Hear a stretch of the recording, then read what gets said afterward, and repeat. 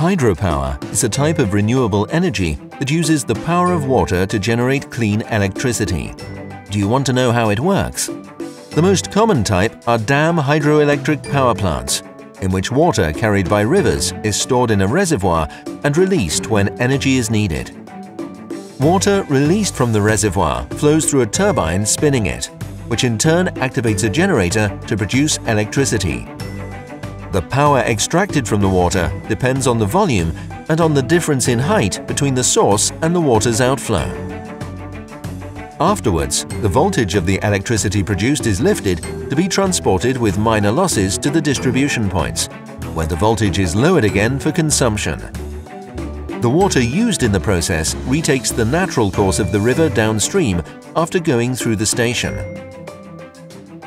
Another type of hydroelectric plant is the run-of-river one that harnesses the natural slope of the river to create the drop, diverting the water through a canal towards the plant.